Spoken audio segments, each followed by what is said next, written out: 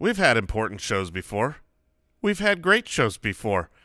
But this one puts them both together at the same time. Bye weeks are here. Monster bye weeks next week. There is so many injuries going on. We're going to update you on the injury status of these players and take a look at what running backs, what wide receivers are worth burning your waiver priority. How much should you spend? How do you prioritize them? There's a lot to get into. You're going to love this episode. I guarantee it. Like the video, subscribe, smash that bell, and enjoy the show. Foot Clan, when you're traveling to a destination and you don't know the language, it can be challenging. Thankfully, there's Babbel, the #1 selling language learning app. Through Babbel's bite-sized lessons, you'll learn new language skills that you can actually use in the real world. We're in Arizona. There is a lot of Spanish speaking going on over here, and look, high school, it did not get it done for me. Thankfully, I can jump into Babbel, and they're helping me learn. You know, like I'm working on the Espanol, Jason. It's still not where it needs to be. Yeah, but a little 15-minute bite-sized. But I know I can get there with Babbel because, like, other language learning apps, they use AI for their lesson plans. But Babbel lessons were created by over 100 language experts, handcrafted. With Babbel, you can choose from 14 different languages: Spanish, French, Italian, German, and more. Plus, Babbel's speech recognition technology helps you to improve your pronunciation and your accent. That's where my wife laughs at me frequently when I try and use the accent correctly. But again, Babbel is how I can improve. Right now, when you purchase a 3-month Babbel subscription, you get an additional 3 months for free. That's 6 months for the price of 3. Just go to Babbel.com and use the promo code FOOTBALLERS. That's BABBEL.com, code FOOTBALLERS. Babbel, language for life.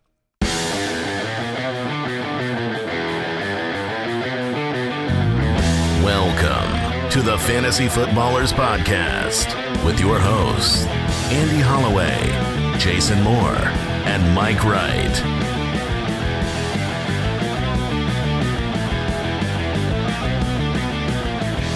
Ladies and gentlemen, boys and girls, children of all ages, welcome to the podcast. That's the Fantasy Footballers Podcast, if you are so nasty. And holy crap. Whew. I don't even have eyebrows anymore. That game. The NFL has been sensational this year. Sensational. Our primetime games, we are getting spoiled with what we are able to watch on Thursday, Sunday night, Monday night. The drama. Oh, my goodness. But if you missed the game, or if you just turned it off at halftime, or from the extremely boring yuck fest of the first half of last night, you missed. Yes, you did. We will get into that, but I want to welcome you into the podcast. I'm your host for today, Mike, the Fantasy Hitman Wright, joined by my best friend. Oh, he's doing a little shimmy. Little shim? It's a little shim. Big, nasty little shim. Let's go. And the cardboard bear extraordinaire, Jay Grizz. He's holding it down over there. Do we have a bear roar somewhere? I don't know. But he's holding it down. Thank you, Jay, for jumping in here. Andy will be back tomorrow. If you want to watch this show, we are on YouTube, youtube.com/thefantasyfootballers. Follow us on the socials. Twitter is at the FFBallers. I am at FFHitman. Jason is at JasonFFL, and Andy is at Andy Holloway. On today's show, we're going to talk about this Monday night game in just a moment. Where there's smoke, there's fire. A couple players, will they continue what they are doing, or will they just reside in the smoke, not actually igniting into fire? News and notes, a lot to go over, and then the waiver wire. Which, I mean, this is a crazy waiver wire this week. There are a lot of different choices. Yeah, a lot of options, and the first week of bye week. So and a lot of injuries this last week. So when you combine the amount of players that went down with the amount of players that are just gone from playing this week, very, very important waiver wire week. And we have a giveaway going on right now. We are giving away a signed Darren Waller jersey. Goo goo gajoo. FootClanGiveaway.com. It's completely free to enter. You just do a couple things to support the show, and you're entered to win that jersey. Monday night, We went into halftime, and it was 10-3. 10-3. The Ravens forgot how to play football. Yes, on both sides of the ball. They were actually extremely lucky that it was just 10-3. A couple had a red zone turnover for the Colts that looked like the Colts should and could just dominate that game. Yes. Early on, you had Jonathan Taylor breaking off. Yeah, like the first play, almost the first play from scrimmage was a 70-plus yard reception. Just beautiful. And then the second half, apparently Lamar Jackson woke up and said, "Oh, where am I? I should play football." And I was in a position, I talked about this late on yesterday's show, where I needed either basically a goose from Hollywood Brown or a massive performance, depending on which league I cared about. And at halftime, I'm like, okay, let's go. He hadn't caught a pass. Lamar hadn't done anything. Complete goose. And it went all the way to the other side. Yes, it did. So the final stat lines, Carson Wentz, over 400 passing yards, 2 touchdowns. Lamar Jackson, 440-plus passing yards, 4 passing touchdowns, and added 14 carries for 62 yards on the ground. Lamar Jackson went full nuclear reactor, and on top of that, then you had Mark Andrews, almost 150 yards, 2 touchdowns. Hollywood Brown, oh yeah, 9 for 125 and 2. Love that guy.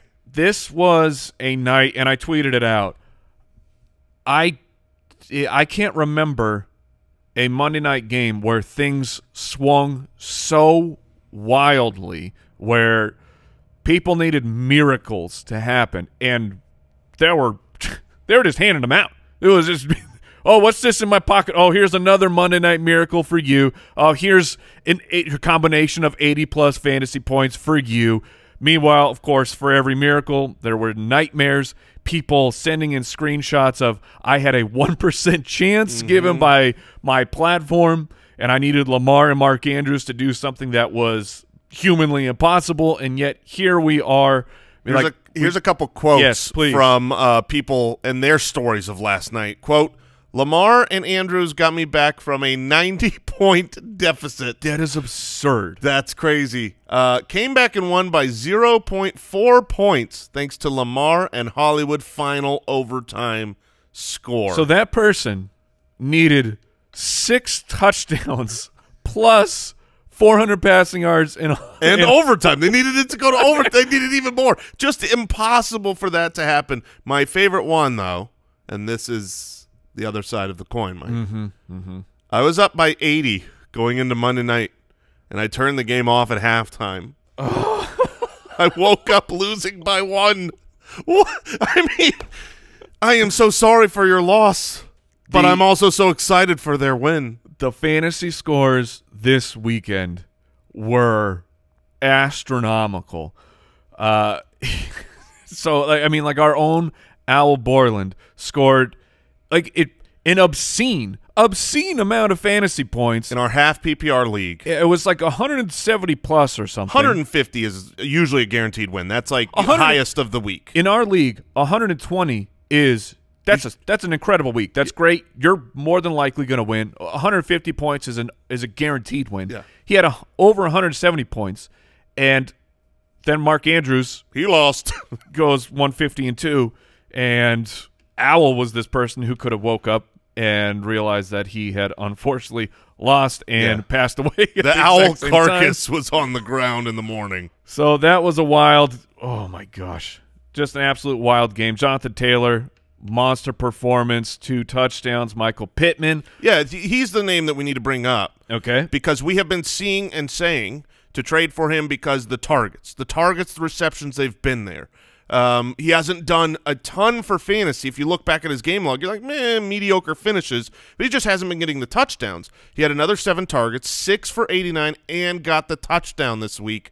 So you see the upside, and I think it's legit. I think he's the one for this team. I'm not scared of when T.Y. Hilton comes back at all. Pittman is the alpha here. Is there anything else you want to speculate moving forward from this game? Like, where is Hollywood Brown for you. If just like a quick off the cuff here, rest of season rankings. He's top 15 wide receiver. Okay. He's just so consistent. He's necessary to the team. He appears to be the number 1 read. And again, similar to Pittman, he has Rashad Bateman coming to the team at some point soon, probably next week, because was he going to be active for this game? They decided not to do it. Rookie, there was their first-round rookie pick. But this is a rookie coming in to an established, dominating Hollywood Brown. I don't see him – there's just no reason to break up what is clearly working for the Ravens. And if you just take away or maybe give the dropped passes that hit Hollywood in the hands, you just give him one of those, he's the top 3 guy. But the consistency, week after week after week after week after week after week after week, going back to last year, yes, you cannot go away from Hollywood. But you want it again? Yeah, dude. To add to the Rashad Bateman speculation I think he should be stashed at this point. Sammy Watkins left this game very early with an injury, so there could be an immediate position for Rashad Bateman to step in and make some noise. Also, one other thing worth noting, I think Harbaugh is a very good coach, personally, and he has always tailored his game plan to his team, right? You saw a completely different offense when Joe Flacco was the guy. Then they made it for Lamar. And when you lose all of your running backs, when you lose J.K. Dobbins and you lose Gus Edwards and you're signing these guys from 2016, this is where Lamar Jackson is a passing quarterback. You know what I mean? Like, obviously he got it done on the ground and still can, but as a team, Tyson Williams 4 carries, Latavius Murray 6 carries, Devonta Freeman 1 carry. This isn't the Ravens of last year because the personnel can't be. So when you're talking about Bateman, when you're talking about Hollywood, when you're talking about Mark Andrews, the pie was so small last year because they were able to just dominate on the ground. They can't do it this year, so I'm not too worried. I'm actually excited for the prospects of the receiving game, and I think that covers Monday Night Football. Lamar completed 37 of 43 passes. That's pretty good. That was a sensational game. Hopefully you were on the right side where you woke up and you were a winner. Let's move on.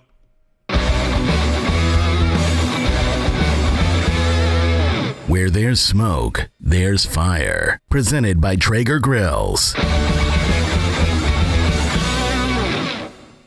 All right, let's talk about some players, see if they are truly heating up or if they're going to stay in the smoke or they're going to jump to fully inflamed and on fire. Jason, Leonard Fournette, Buccaneers running back, the first 3 weeks of the season. It was, ho-hum, kind of same old, same old. Ronald Jones is mixing in. You got Giovanni Bernard. Leonard Fournette in that stretch of those first 3 weeks did not finish inside the top 24, did not surpass 10 points in a half-point scoring format. However, these past 2 weeks against the New England Patriots, he had 25 opportunities. Granted, Giovanni Bernard was out, but 15 points, finished at the running back 15. Followed that up as the running back 14 against the Miami Dolphins. Where are we at with Leonard Fournette? Oh, man. I feel like this is fire. Okay. But this is the fire that you get burned by because that is most fire. Well, okay, that's fair. That's a solid counter. I've never encountered a fire that couldn't burn me. Well, let me change. This fire is freezing. Let me change the analogy here, please. I think it is fire. It's not just we're not on super smoke. This is a heated up grill with a fire that can sear a steak. The problem is when you are cooking this Leonard Fournette on the grill, I think you're going to accidentally touch the grill. I think you're going to put the knuckles on the on the grill, and you're going to go, Bruce, you got me again. Here's the deal. It hasn't been much of a change for Leonard Fournette. You talk about those first 3 weeks not being great. He had 16 opportunities week 1, 15 opportunities week 2. This last week, 17 opportunities. Not very different. The difference, of course, for like a lot of fantasy finishes, is just touchdowns. The matchup against Miami, we loved that this last week. He was our start of the week. I don't think the opportunities are going away. We saw them utilize him in the run to the Super Bowl. We've seen their hatred for Ronald Jones and their despising of his fumbling. So I think Leonard Fournette is here to stay. I think this is fire, not smoke, but he isn't that good. And so What? I think he's fine. He is fine. He is not great. He's good, but he's not great. He's not a guy where, like, if you told me, you know, a star running back is getting 17 touches a game, I'd be all about that. I think Leonard Fournette is the type that needs 20 touches a game to have, like, a good fantasy finish. So he is someone that is probably in your lineup most every week. I don't think he's going to go away. I think he's here to stay. But your good fantasy performances are going to come in the better matchups. He does have 17 red zone opportunities through 5 games. The rest of the backfield, only 8. So he is being relied on to get those very high-value touches. Number 2, this is a guy that we've been talking about kind of all year. Mm-hmm. It's Manny Sanders from the Buffalo Bills. You have 3 good weeks in a row here, 2 superb, and 1 just, you know, he was fine. But where are we at with Emmanuel Sanders moving forward for the rest of the season? The routes are there. He is currently the wide receiver 17 on the season. Cole Beasley saw his lowest snap percentage of the season this past week. Where are you at with Manny Sanders? Reliable wide receiver 2 or just a flex? I would not use the word reliable, but certainly I'm hot and bothered. I think he is someone that you probably should throw in your lineup every single week. This fire is getting you hot and bothered? This fire is getting me hot and bothered. I am really close to the grill here. I'm like, everyone's like, Jay, back up. You're too close. No. I want to smell. I need to feel this Wagyu on the grill. Here's the reality. Last year, Cole Beasley was the wide receiver 26. We think of him as very reliable for fantasy. He had a great season last year, almost 1,000 yards. He has been overtaken here. Like, not in the same and not only has he been overtaken, but more valuable targets. He's getting downfield targets, and the air yards that we talked about from those first couple weeks that weren't materializing while Josh Allen looked a little, I don't know, rusty, I guess. Mm-hmm. They're coming to fruition. So Diggs has 2 fewer routes run than Emmanuel Sanders. He is an absolute huge part of this offense. The reason I don't say reliable is just because if you look at how even Cole Beasley you would say super reliable last year, PPR guy, just it was. Yeah, he was, right? He only had 5 games last year inside the top 24 at wide receiver. Cole Beasley did. And so while I think different archetype though. Right. While I think that Manny will have more inside the top because of those air yards, I do think it will be inconsistent, but you want to have him in your lineup every week to get the big games. So I guess if I have to call this, I'm definitely saying fire. Manny Sanders until an injury comes at his age, I am playing him without hesitation. Number 3, this one is far more difficult if you ask me. Myles Gaskin, this week's running back 3 in a matchup, of course, against the Tampa Bay Buccaneers because he had 10 receptions for 74 yards and 2 scores. Now, we know that Devontae Parker was out. Will Fuller was out. You cannot run on Tampa Bay. This has kind of been the game script for all teams that are taking on the Buccaneers. They just pretty much abandon the run. You sprinkle in a carry here or there, but it's not going to work. So where are we at with Myles Gaskin, who last year was very good? The eyeball test says he is clearly the best running back on the team. Oh, yeah. And yet 2 weeks ago, they were giving all these opportunities to Malcolm Brown. And the concern of rational coaching is a real thing, where we think a coach should be doing something because it's clear and obvious, a.k.a., like give Tyson Williams the ball for the Baltimore Ravens, and they're like, no, we're going to use Latavius Murray. Myles Gaskin moving forward, is he reliable? He's going to be playing Jacksonville and Atlanta the next 2 weeks. Yeah, the next 2 weeks matchups are great. I don't think he's going to be someone that is reliable because the offense is going to be bad. There's two big questions here to me: is when does Tua come back? Because I think the offense will be better. I think they're saying he might be back this week. Right.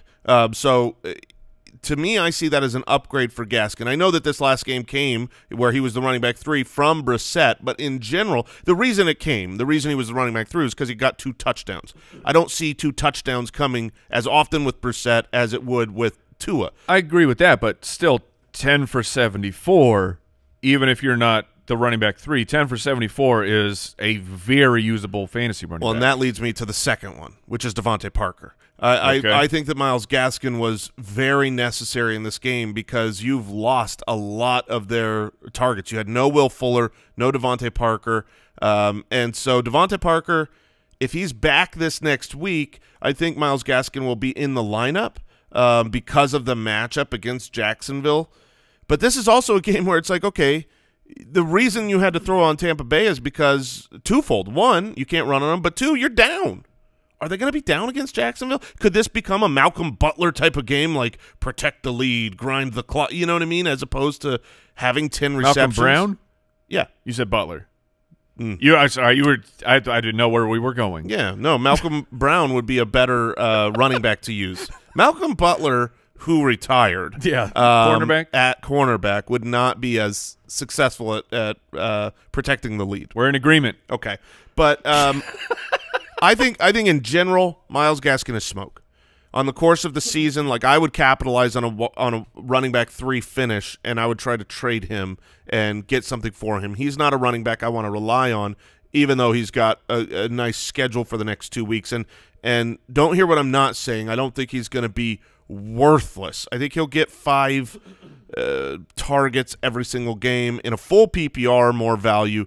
But this is not a team I really want, and we've seen them just for no reason. 2 weeks ago, you got 2 opportunities in the game, so I would capitalize and move on. Yeah, I agree here on Myles. It's going to be tough to trade him because this isn't a player has one good week and you're going to be able to trade high on him because he's had 4 essentially bad weeks. So it will take a package trade, but I would try to get it done. That was Where There's Smoke, There's Fire, presented by Traeger Grills. Put a Traeger wood pellet grill in your starting lineup and make every game day more delicious. Head to Traeger.com/footballers to discover just how simple wood-fired cooking can be. Before we move into the news and the notes, we want to thank today's sponsor, Stamps.com. Jason, if you got a small business like us, and we do use Stamps.com. We do. You know there's nothing more valuable than your time, so stop wasting it on trips to the post office. Stamps.com makes it easy to mail and ship. Hey, Mike, ask me the last time I've been to the post office. Jason, when is the last time you went to the post office? I don't remember.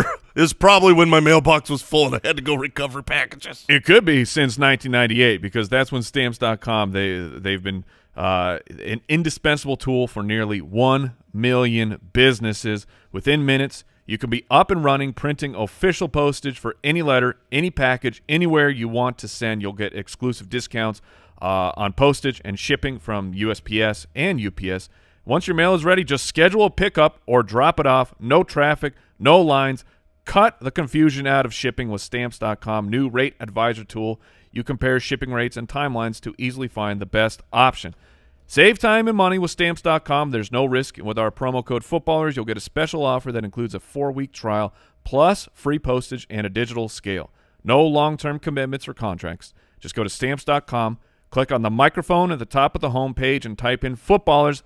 That's Stamps.com, promo code Footballers. Stamps.com. Never go to the post office again. That sounds great. And we want to thank Head & Shoulders because Head & Shoulders Scalp Shield technology is never not working to give you up to 100% dandruff protection, even between washes. I'm loving the Never Not Working commercials with Troy Polamalu scaring Patrick Mahomes everywhere. Never Not Working. Make sure you tune in on Thursday for our Never Not Working segment where we as fantasy football managers have to be never not working. I think this week's probably going to be one of those post-waiver weeks where you're looking at who was dropped, who can I pick up to make sure I'm thinking ahead about future bye weeks. You got to be never not working like Head & Shoulders with their scalp shield technology that works day and night to protect you against flakes. Regular use can, it'll provide an invisible shield of protection against dandruff, against itch, against dryness, renewing your protection every wash. You gotta take care of your hair, man. Absolutely. You're gonna have dirty hair with flakes all over the place. Disgusting. It's nasty. Get up to 100% dandruff protection that's never not working with Head & Shoulders Scalp Shield technology, available at Walmart.com. News and notes from around the league, presented by Sleeper. There is a lot of news to get through. Unfortunately, no larger story than this one. This broke during the game last night. The Las Vegas Raiders coach John Gruden has informed the team of his resignation. The team has promoted assistant coach and special teams coordinator Rich Bisaccia to the interim head coach. Out of the investigation into the Washington football team and the toxic culture that was there for a very long time, surfaced some emails where, from a very long span of time, including up to as soon as 3 years ago, where Coach John Gruden was using extremely racist language, misogynistic, homophobic, anti-safety protocols. Like, it was the New York Times article that came out was gross. It's a gross, bad look. It was gross to read, and it was like, what is going to happen? How can this information be out there and nothing happened? Well, it happened. It happened as it should have, extremely quickly. So John Gruden is out. He'll be done in the NFL, and the Raiders will be moving on. What does this mean for the team? That remains to be seen. And did this have something to do with the stinkfest that the Raiders did this weekend? Because clearly Gruden knew that this was about to hit the fan. Yeah, I can't imagine, going forward here, it's not good vibes for the Raiders organization. I don't think even if the players wanted Gruden out, that doesn't mean that you show up the next day and everything is great. But as far as fantasy-wise, Bisaccia has been a long time assistant with Gruden, so I would expect more of the same when it comes to personnel decisions, offensive scheme, all of those type of things. Obviously, Gruden was the offensive guy there, so there could be changes, but right now I think you've just got to keep on schedule with your opinions until something on the field changes it. I have a special – I have a note here for if Bisaccia wants offensive suggestions from a fantasy football analyst. Throw Bryan Edwards the ball, man. Yeah, earlier. Just get him involved. Earlier in the game. Please. He's pretty big. He's very good. Well, only when he catches the ball. Like, when I've seen him catch the ball, he's been very good. Yes. But when he's not targeted, he doesn't seem very good to me. This part of the game not important enough for us to target Bryan Edwards. We'll wait till it's crunch time. But anyways, moving forward, Tyreek Hill, he's not expected to miss any time with that knee injury. That's great. The news on Clyde Edwards-Helaire, it came out better than it could have been because it was it's an MCL sprain. He will miss a few weeks. Now we're getting reports from Jeremy Fowler that the Chiefs are looking into Marlon Mack. I don't know that is a fantasy needle mover. Like, would you be stashing Marlon Mack? Darrell Williams is going to be the dude, and Jerick McKinnon is still there. I think Mack would just be a depth piece. The way before Clyde went down in this game, it was a three-headed, not like, three backs were kind of involved. It was like – it was Cerebrus. It was like 33, 33, 33 these guys were involved. So, no, I'm not – Mack is not a needle mover. In fact, if he is a needle mover, it's only a negative. Because right now you've got Darrell Williams, Jerick McKinnon, a two-headed monster here. And I would prefer that for fantasy, especially, we're going to be talking about what we're going to spend on these two players. If Marlon Mack shows up, then it's like, come on. 49ers coach Kyle Shanahan said Trey Lance suffered a knee sprain in the Week 5 loss. So they are on the bye week. We expect the team will try to go back to Jimmy Garoppolo once he is healthy, but now if he's not healthy, Trey Lance may not even be ready to go in Week 7 against the Colts. This is just more confirmation that it will be Garoppolo out there when they play the Colts. Justin Fields is good to go. Kenny Golladay will not good to go. Yeah, he's going to miss Week 6 with his knee injury. He could miss more. Kadarius Toney, we are on watch. Joe Judge had one of those quotes of they were like, "Hey, what's going on with Kadarius Toney?" Well, I don't think it's season ending. Well, come on, bro. Yeah, to be fair, he's like, I don't want to put anything out there. I don't know anything. It doesn't seem like it's a season ender. But as far as this week, I'm not sure. I mean, what is that? This is a coach learning how his quotes are going to get picked up. Say less. Talk less. Smile more. Okay, Joe? So this is good news. In fact, in that quote, he talked about how in that game he was kind of up and down with the ankle. I would expect Toney to be out. Wrong verbiage for you? Wrong verbiage. I was going to say I would expect him to be out this week, but I meant like out there on the field. So I think he's going to play this week. Now you see, words are hard. Yeah. It can be difficult to communicate. Damian Harris dealing with chest and ribs. He is day-to-day. We'll see if he's okay to go next week. Eagles have – oh, this is news to me. The Eagles have placed Dallas Goedert on the COVID-19 list. Yeah. And they play on Thursday. He is probably out. Yeah, that means in the waiver wire, Zach Ertz. I mean, we've talked about it. I know it's gross, but Zach Ertz, I believe, has more targets on the season than Goddard and is a part. So if the two-headed monster becomes one, you can play Zach Ertz. You can pick him up. Checking. Yep, he's available on your waivers. So go get him. Bruce Arians of the Buccaneers, he says Gronk is very close to being able to return. Gronk also plays on Thursday, so we'll see if he makes it. I would presume that this is very positive for Gronk at least the following week if he's not back this week. Plan to be without him, though. Don't allow this quote to catch you unguarded. In our league, I believe that Gronk is still like the number 5 tight end. Makes sense. That's how dominant he was. Touchdowns. Joe Burrow was released from the hospital. He's absolutely fine. The what was a throat contusion, so that's fantastic news. Samaje Perine, the Bengals' backup running back, a.k.a. the starter last week, he is on the COVID-19 list as well. His is from a positive test, so expect him to be out. This will be interesting. The positive test came pretty shortly after they played football together. Yeah, it's unfortunate, but like Joe Mixon only played 20-something% of the snaps. Chris Evans, a.k.a. Captain America, we'll see what he is doing this upcoming week. Browns coach Kevin Stefanski, we are unsure if Jarvis will be activated from the IR for Week 6 against Arizona.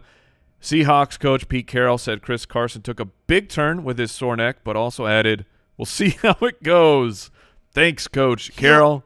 Look, Chris, you don't want to hurt anything. Oh goodness, this is someone who stashed Alex Collins, isn't it? This is someone who, or you're just concerned about Carson himself. I'm just concerned for Chris. Okay, what an empath. Yes. Unbelievable. I want Chris Carson to heal up and feel really good. It has nothing to do with my league of record team where my running backs – you ready for my running backs? Yeah, let's hear them. Well, I've got David Montgomery. Oh, wait, he's out. I got Clyde Edwards-Helaire. Oh, he's out. Christian McCaffrey, he might be back. Okay. Yeah, he should. And I've got Chuba in case he's not. So I've got one running back there, and then the only other guy on my roster is Alex Collins. So – I love you, Chris. Feel better. Don't push it. Sounds like you need to stay tuned for this next section. Yes, I do. Jason. That was today's news and notes presented by Sleeper, the leader in breaking news alerts. Download Sleeper and join their breaking alerts channel. It's faster than every other source.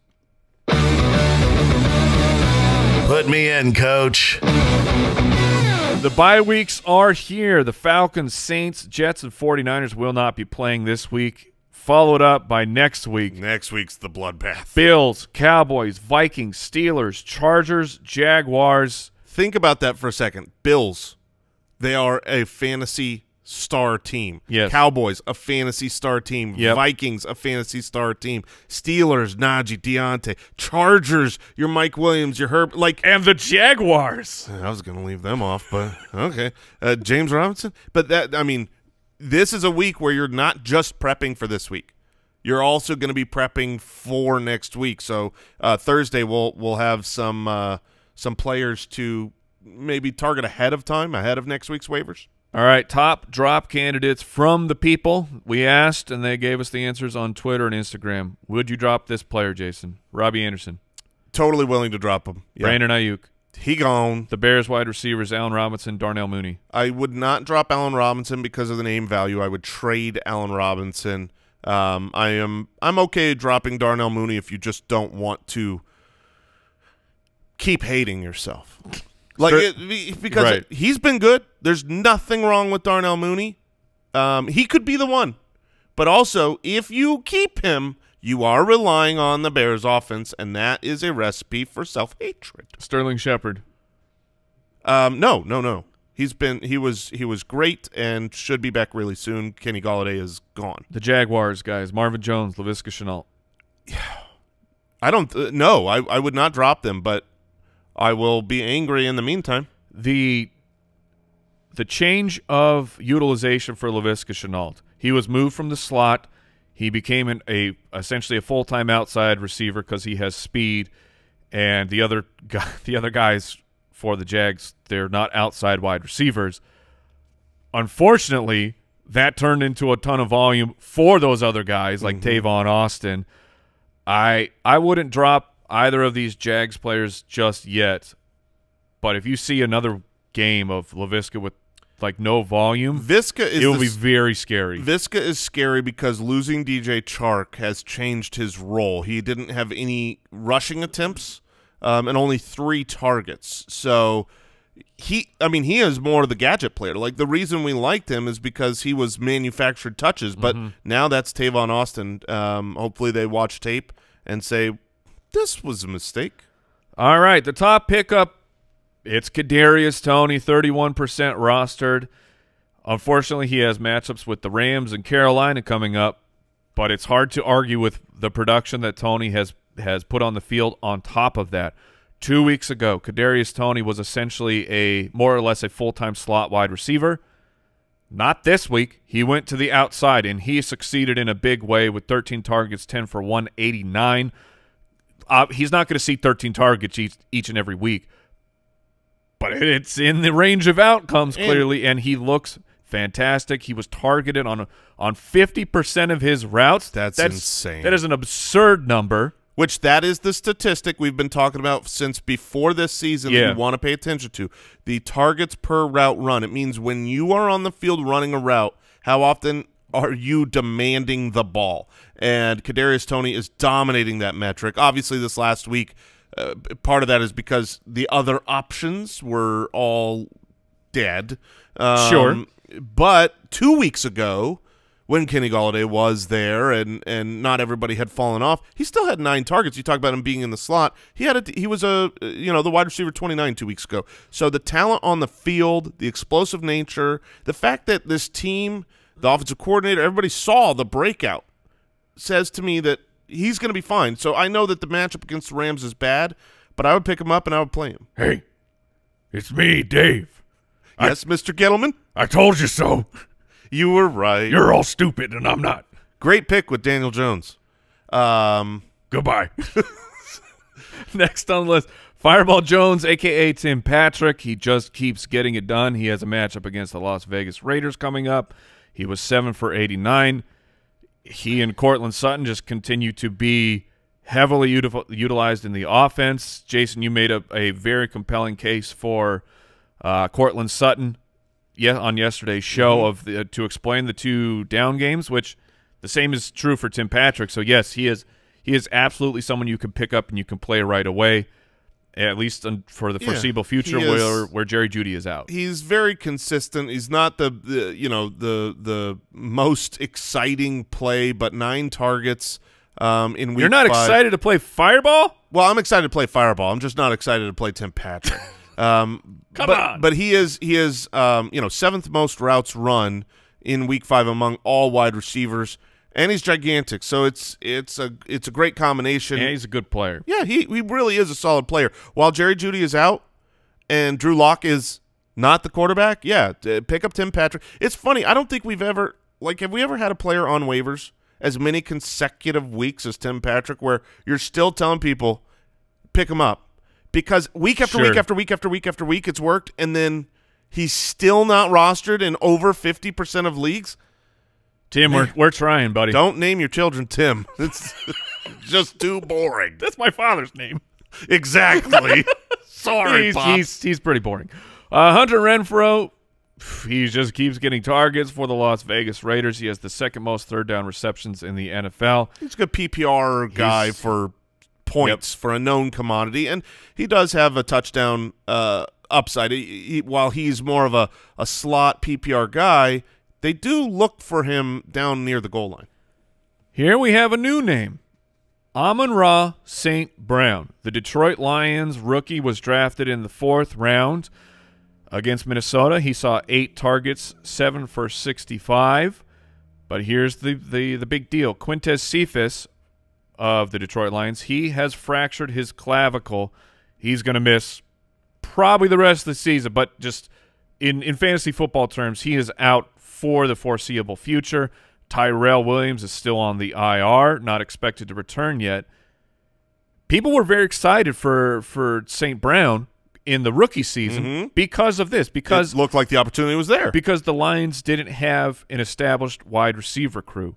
And now the opportunity is there even more. They are playing very frequently in negative game scripts. Jared Goff is playing competent football. Where are we at with St. Brown? Should you pick him up? He's got the Cincinnati Bengals this week. Just a spot start at the flex, or are you just stashing him at this point? Oh man, I think that you can. If you're going to pick him up, I would pick him up if you're wanting to play him because he's someone where 8 targets 2 consecutive weeks, 6 for 70 against the Chicago Bears, 7 for 65 this past week against Minnesota. I mean, his snaps are going up. He's getting more involved. And that's what you would expect. He is a rookie. He will work his way into the offense, and now he is thrust into the offense. Yeah, he should have enough volume to be relevant. I'm curious how going forward in now that they've now because of the collarbone problem, whether or not Hawkinson gets back to dominating the targets, or if they if Hawkinson's taken out of the game and Amon-Ra is necessary. He's certainly someone that should be picked up, but I think if you're picking him up, you should be looking at him as a player that maybe you need to start, and not just a stash. Cardinals wide receivers are still there. Christian Kirk can have a big game at any moment, and he's available in about half of leagues. But I want to talk about Rondale Moore, and he's been difficult. The 2nd round rookie selection by the Arizona Cardinals. Athletic freak, just absolutely off the charts. 6 targets this past week, 5 for 59. He also saw 3 carries that turned into 38 rushing yards. The most important thing of this analysis here, Rondale Moore ran more routes. His snaps were fewer, but he ran more routes than Christian Kirk. Could this be the transition that Rondale Moore is going to work his way further into the offense? Like we said for St. Brown, it's a rookie. It takes time for some of these guys. If you're not a 1st round pick, often it takes half a season or so before you work into the offense. And to me, I've kind of been all over the place with Rondale Moore, but this was enough for me that you need to stash him or you need to trade for him, because he can, in this offense, he can be a second half star for your team. Yeah, I don't know that he's going to be able to be a second half star unless there is an injury or something, and maybe that injury is Max Williams, who just went down. He's been the tight end for the Arizona Cardinals, been soaking up a lot of targets over the last month. but I don't know that he's being worked into the offense really any more than he has been over the course of the season, speaking of Rondale Moore. You look at the last month, 46% of snaps, 34, 42, 48. It's been pretty consistent. He comes on the field in certain, formations, and he is absolutely electric. But I view him almost identically to Christian Kirk in the sense that these are players you could pick up, you could put in your lineup. They can get you 0, they can get you 20. The offense is great. The pace of play is great. They are a swing for the fences type of play. I would much prefer to have these guys who might end up with a 5-4-50 line rather than a Deshaun Jackson, Van Jefferson type where you're really only hoping for a big play. So I think they're fine, but there are, I guess here's the question. This is a philosophical question as a fantasy manager.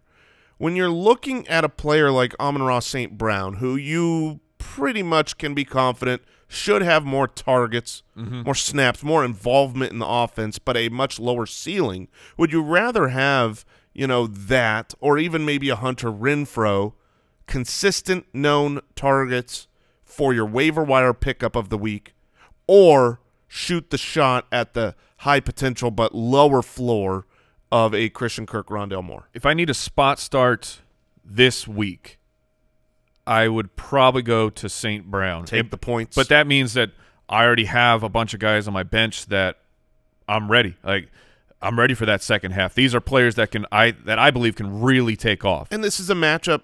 This is a matchup game as well. Look at your opponent. Are they one of the highest scoring guys in the league? Pick up your Christian Kirk, pick up your Rondale Moore. If not, then if you're in a good easy matchup or an even matchup, then go with the Amon-Ra St. Browns or the Hunter Renfrows. Let me throw one other name out there that is available in 100% of leagues.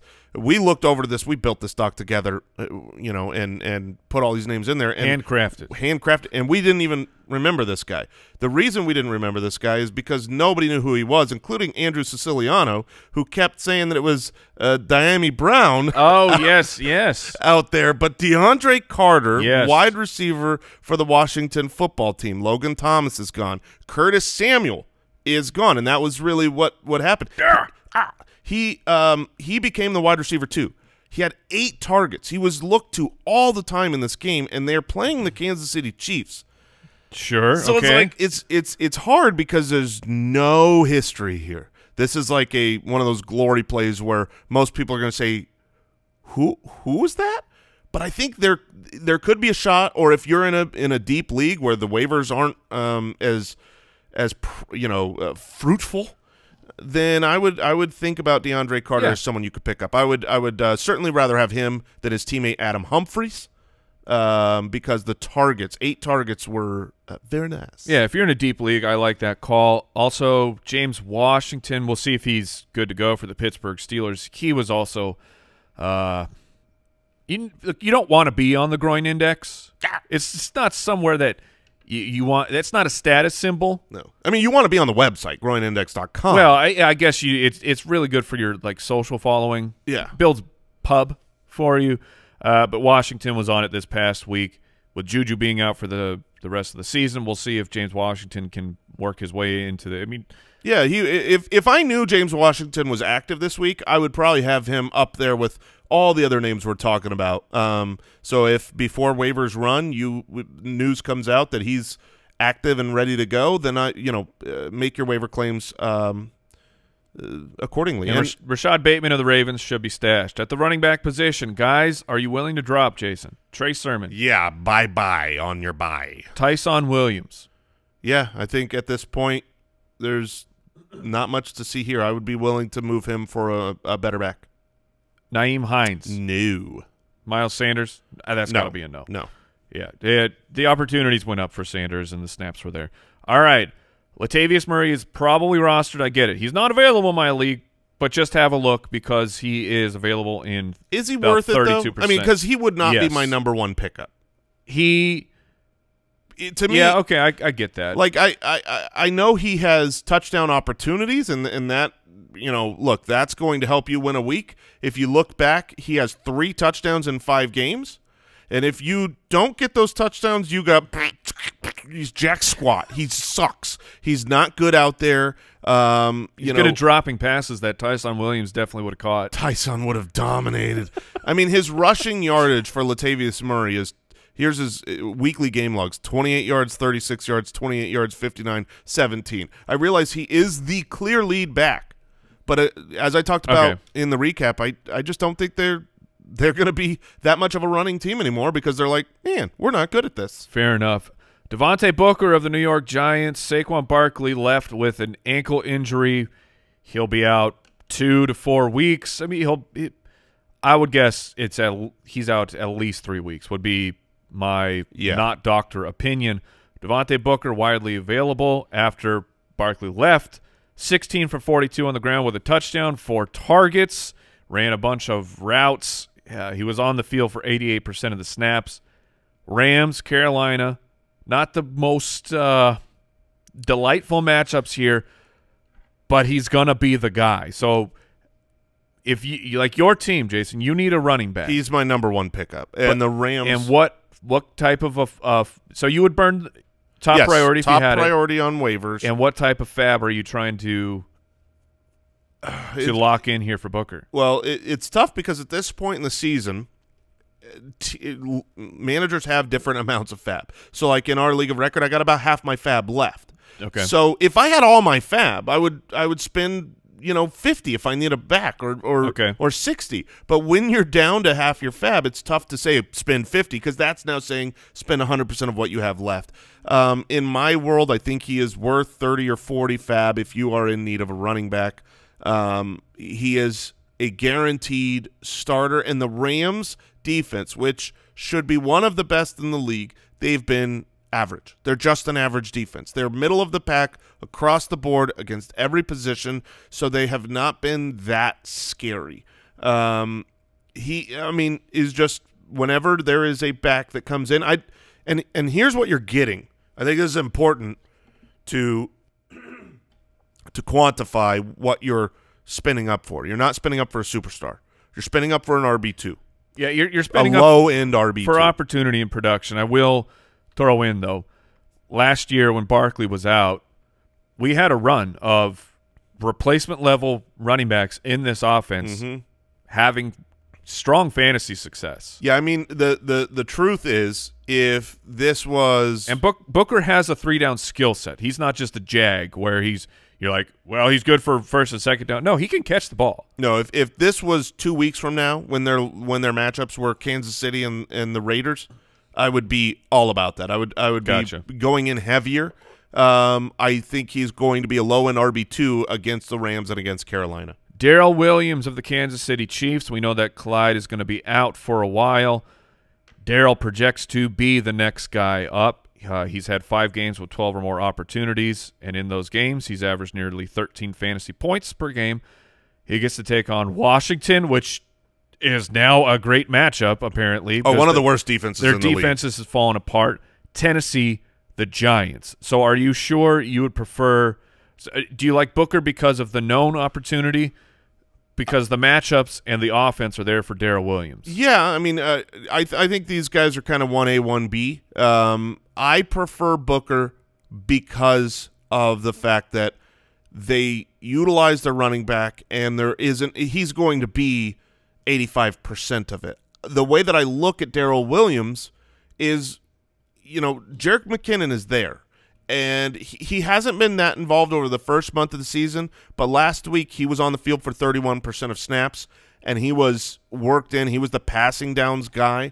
So I think this is going to be closer to a 50-50. I would say a 60-40 timeshare in Darrell Williams' favor. Darrell's the guy to target first, predominantly. He would be the one that will have the most fantasy points in this offense. I also think you can target Jerick McKinnon, especially in a PPR league, and pick him up. If you don't have the fab to get one of these big names, let McKinnon fall to you, and you can grab him and get something. But I would put him in that order: Booker, Darrell Williams, and then McKinnon. But obviously the matchups are much nicer over the next 2 weeks for the Kansas City Chiefs. Lower tier running back options that could be available on your waiver wire. Alex Collins of the Seattle Seahawks. He received the majority of the work. Again, we don't know the status of Chris Carson, so I'm not going hard in the paint after Collins. But with Russell Wilson out, if Chris Carson is out, I would expect Collins yet again to be a focal point of the offense. For the Chicago Bears, Khalil Herbert. And this brings a smile to my heart because Herbert was like, he was the guy in the rookie process where I was watching his tape from Virginia Tech and saying, I think this player actually has juice. Now, I'm not a professional scout. I'm not an NFL GM. You're a little bit of a professional scout. Well, you know. I mean, we do scout players during a certain part of the year. We do scout players for our job, so you know. But anyways, Damian Williams was heavily involved. He was the one who got the goal line carries. But Herbert, 18 carries, 75 yards. 18 for 75 and looked good. Yeah, and he did look good. It's not Damian Williams getting everything. It's Herbert was also involved. Now, Herbert was more involved when they were up. So yeah, perhaps it was just a game script that they're saying Herbert is we're going to let him, you know, grind out the clock, and they have a matchup against Green Bay coming up where they're probably not going to be doing that. Hayden Winks pointed out some nice context there that in negative and neutral game situations, it was still Damian Williams who was the guy. At the end of the game, Khalil Herbert finished out with 17 of 18 touches when they had a lead later in the game. So it's a question of, did they make the transition because they saw something in Herbert and thought, I'm going to ride the hot hand and maybe he gets more involved? Or is it they were up and they needed to protect the lead, and that's how they view Herbert, and they're not going to be in that situation against Green Bay? Obviously, Damian Williams is not going to be on your waivers. If he is, absolutely pick him up. If for some reason he was not scooped up last week, make sure to check for Damian Williams. Assuming he is gone, Khalil Herbert should be picked up. A.J. Dillon, in my opinion, still remains a must stash on your bench. You know, he's starting to get a little bit more involved in terms of opportunities. He had 4 catches for 49 and a score, and he looks more than competent in that area. I'm not saying that he's taking over. He's not turning this into a 50-50 timeshare with Aaron Jones. Jones is a superstar player. But if Jones misses time, as he frequently has, A.J. Dillon goes right into your lineup as a smash running back 1 start. Don't let the opportunity happen where Jones misses time and A.J. Dillon is someone now you have to fight on the waiver wire. He needs to be stashed. I agree completely with you, and he's working his way more onto the field. He's trying to inch closer to being one of those Tony Pollard types where you can play him in a pinch. The flex with benefits, as I call him. Ooh, flex with benefits. Yeah. Nice. But the guy that I might look to even ahead of him right now is Brandon Bolden. Yes. Brandon Bolden, running back for the New England Patriots. Obviously Damian Harris, they say he's day-to-day, should be fine, but he is a little banged up. They lost James White. Not only is he banged up, Jason, he fumbled again. Oh. And he fumbled on the goal line. Oh. Take him out back. Take him behind the shed. Put him down. You know what Bill Belichick does when his running backs fumble. Since James White has been out, 4 targets, 6 targets, 4 targets for Brandon Bolden. And this last week, 4 receptions, which only turned into 6 yards. That was against Houston. Now they're going to be playing the Dallas Cowboys, a team that can score on them. And I think that the passing work Houston was able to score on them, Jason. Yes, in the beginning, yes, Houston did jump out to a lead. It looked like they should have won the game. But Houston only scored 22 total points. I would imagine that Dallas beats that number. Do you prefer stashing Brandon Bolden or stashing Ramondre Stevenson, the Patriots rookie? I just love Stevenson. I do too. The player, like I would rather stash Ramondre Stevenson for the hope that what happened to him early in the year happens to Damian Harris, and Ramondre comes in and has the opportunity to be more of a focal point in the offense. Brandon Bolden will never be a focal point in the offense. Brandon Bolden will be a beneficiary of receiving work and gadget plays on the goal line, whereas Ramondre Stevenson. Like, if I had to plug one of these guys in my lineup this week and I'm in a full PPR, I might go Brandon Bolden, but the chance that Ramondre Stevenson could become something special rest of year exists. That doesn't exist with Brandon Bolden. Completely agree. Chris Evans, as we mentioned, from the Cincinnati Bengals, he could be forced into more work if Pirine, in fact, misses the game because of the COVID test, if Joe Mixon is still not ready for his usual workload because of the ankle. Stash alert, Jeff Wilson Jr. of the San Francisco 49ers. We've mentioned him a few times. He is available in 80% of leagues. He is eligible to come off the IR after their bye week against the Indianapolis Colts. You must pick up and stash Jeff Wilson Jr. You have to pick him up. Have to. Even if you don't have an IR. The team does not believe in Trey Sermon. No, not at all. And I won't be surprised if coming out in Week 7, assuming Jeff Wilson is active, that it's Elijah Mitchell as the one. I don't think that's I don't think an unreasonable expectation, but Jeff Wilson will be utilized, will be valuable. Yes. We've seen him. I mean, you won a championship last year off the back of a stash of Jeff Wilson, so do it again this year. At the tight end position, Ricky Seals-Jones, 99% of the snaps for Washington, second most routes run at the tight end position.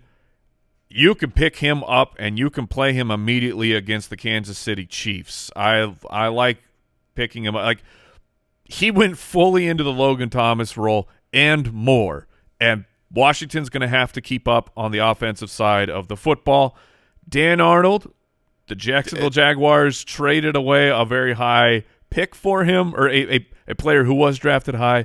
First rounder. And Dan Arnold, 8 targets. 6 for 64. In fact, if he didn't have a fumble. I'm not mad at that. Which I believe the fumble was like his first touch of the game. If he didn't have the fumble, his fantasy finish would have been pretty good. 6 for 64 at the tight end position is fine. He played on 73% of the snaps, still getting worked in. I would rather pick Dan Arnold up over Ricky Seals-Jones because you have the chance of him being a long-term solution versus a short-term Logan Thomas replacement. If you have to pick someone up just for 1 week, I need one start, I think it's Zach Ertz. You're playing against Tampa Bay. You got to throw the ball a lot. He's going to be alone. I would pick up Zach Ertz and just close my eyes. Yes, and plug your nose. Yep, and turn my back. Don't operate heavy machinery. And walk away, and don't turn the game on. And don't eat. And then hope for 10. Hope for 10 fantasy points. Hunter Henry from the Patriots, he's also at least a little bit interesting because he is separating in terms of routes run over Jonnu. He saw 8 targets, 6 for 75, and a touchdown against Houston.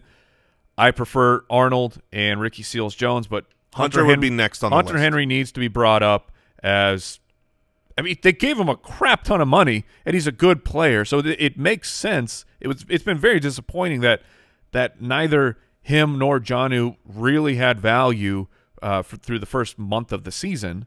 Players who succeed in fantasy rarely come out of nowhere. They don't. They're not these. It's very rare for undrafted guys who've never done anything or low drafted guys who have done very little to all of a sudden show up and do something. Hunter Henry is someone who has done it his whole career. He's been a fantasy success. He's running more routes than Jonnu. Back-to-back top 12 finishes at the tight end position, and really 6 targets, 5 targets, 8 targets over the last 3 weeks. He is involved. Dallas is, again, a team that can score on the Patriots, so Hunter Henry's not the worst pickup. And with that, I think we've exhausted tight ends. Yes. At the defense, the DST position, I should say, a couple options moving into the week. The Colts will play the Houston Texans. The Miami Dolphins will be taking on the Jacksonville Jaguars. Those are the ones I would be targeting. And then the Panthers against Minnesota, it's not terrible. And then the last one I'll throw out, Green Bay, they get to take on the Chicago Bears, and a hobbled Justin Fields, he's going to play. He's good to go, but Fields hasn't been, lighting the world on fire with which we hoped that he had. Yep. All right, let's get into our streamers. Full stream ahead. I'm going to give Andy one. Okay. He's not here. I'm going to give him one. Who you got? Joe Burrow. He's available in about 40% of leagues, so he might not qualify that normal line. But I think Burrow's going to be a great start going forward. He is long enough away from that knee injury. We finally saw some volume this past week. Absolutely. yeah, I said to trade for Burrow last week or pick him up off the waivers. I think he's a good play. But mine this week, someone that is available in the majority of leagues, is Trevor Lawrence. Trevor Lawrence finally has been getting it done, and the Miami defense, the Miami team is just kind of not doing what they hoped. And I think Trevor Lawrence, as the game is going to be in London, he's starting to run the ball. The around the goal line, he can get the rushing touchdowns. And I just, you look at the arc, the trend of these rookies, and sometimes it takes them a while to figure it out. He's still doing absolutely stupid, boneheaded rookie things, but he was the quarterback 9 this last week. Granted, Tennessee was an easier matchup, but I think he's going to put that back-to-back and have a good performance against the Dolphins, who have given up a lot of points lately. Speaking of players that made boneheaded decisions last week, Taylor Heineke, I love this of one. Washington. This would be my start. If you are desperate at the quarterback position and you need a streamer, this one's gonna feel bad. Oh, I feel great. I think you should go ahead and do it. He's taking on the Kansas City Chiefs, who in the past month have allowed the quarterback 2, the quarterback 2, the quarterback 7, and the quarterback 4. Kyle DeBorgogan hit me up with this stat. He said, a good one. The Kansas City Chiefs are allowing a first down on 43% of their opponents' pass attempts. That is absurd.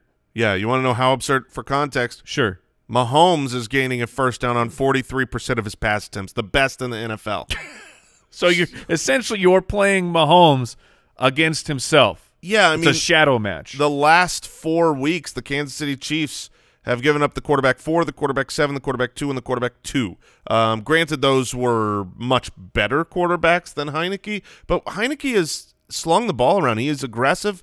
He gets terrible this last week. He just looked inaccurate and bad, but you have bad weeks. Everyone has bad weeks, and I would be confident streaming Heineke. I would stream him over Trevor Lawrence as well. Once again, we want to thank Traeger Grills. Fire up that Traeger wood-fired grill on game day, or not game day, or really every day. Dinner time, lunchtime. Yeah, I've our friend of the show, Biggest Loser, Brian Ketron. He recently got a Traeger, and he did some. He was so excited that after he set it up, he did some grilling at like midnight. I mean, there is no wrong time to midnight grill. Steaks. I just made some jerky. Is that so good? Does that sound like a bad time? A steak at midnight? That sounds like a perfect. That sounds like a great steak. time. Set it and forget it. Controls. You maintain consistent temperatures to ensure perfect results. You get the Wi-Fi technology, so you can just check in on that steak on your phone from the comfort of your couch. We all have Traeger grills. We love our Traegers, using them all the time. It's Traeger season in Arizona. You got the ability. You can grill, smoke, bake, roast, braise, barbecue. You can do all of these things on just one grill, from burgers, wings, brisket, and brownies. The Traeger can do it all. I just got a brisket. I've never actually cooked a brisket, so TBD. TBD? Yeah, we'll see how it goes. I bet it'll be delicious. And also want to thank Pristine Auction. PristineAuction.com, the best memorabilia site of all time. We got a Deebo Samuel signed mini helmet that's on there right now, currently sitting at just $50. That auction ends tonight. Use the code BALLERS when you sign up, and you're going to get a $10 credit. Oh, also, I forgot this important part. Traeger.com/footballers. Oh. If you want to get it, you want to go check it out. Yeah, I do. Absolutely go check that out. And Pristine Auction, use the code BALLERS. Show some love to our sponsors. They help keep this independent podcast running. Jason, that was quite the show. What a great show. What was better, Monday Night Football or this show? Oh. Probably this show. Probably this show. Yeah, it's this show. That's true. But Monday Night Football was excellent. Unbelievable. That makes this show is better. Yeah. Good luck with your waivers tonight, Foot Clan. We will see you tomorrow. Goodbye. Thank you for listening to another episode of the Fantasy Footballers Podcast. Join our fantasy football community on jointhefoot.com and follow us on Twitter @TheFFBallers.